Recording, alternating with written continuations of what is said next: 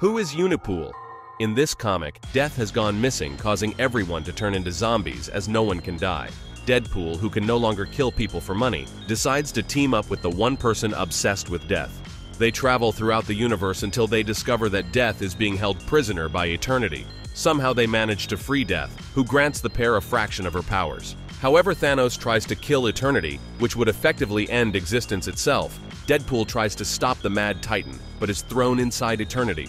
Wade then meets Unipower, a sentient cosmic energy who would turn Deadpool into its avatar. Wielding the power of Eternity itself, Wade easily defeats Thanos and restores the universe, making Deadpool the strongest being in the MCU for a brief moment.